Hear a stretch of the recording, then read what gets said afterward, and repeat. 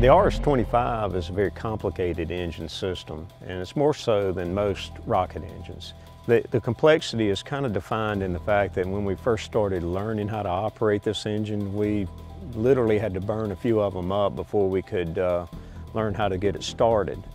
The thing that starts you off in flowing fluid has to receive fluid from the items that it's feeding to.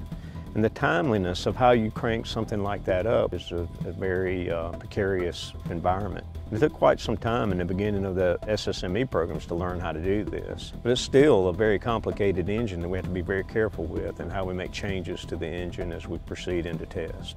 I would 100% agree that it is the most complicated rocket engine out there on the market, but that's because it's the Ferrari of rocket engines.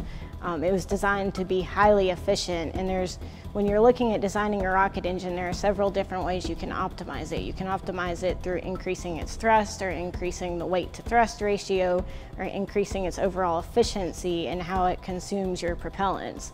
With this engine, they maximized all three of those. So anytime you maximize a variety of categories, it increases the complexity greatly.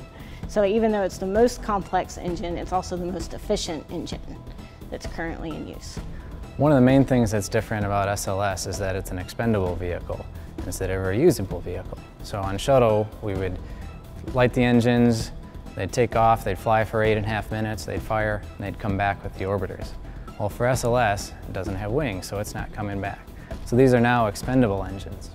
One of the things that allows us to do is we actually run them at slightly higher thrust than we used to. It's a higher power level. It's a little harder on the engine. We're running it a little closer to redline, but it's safe, especially for short durations on a mission like SLS.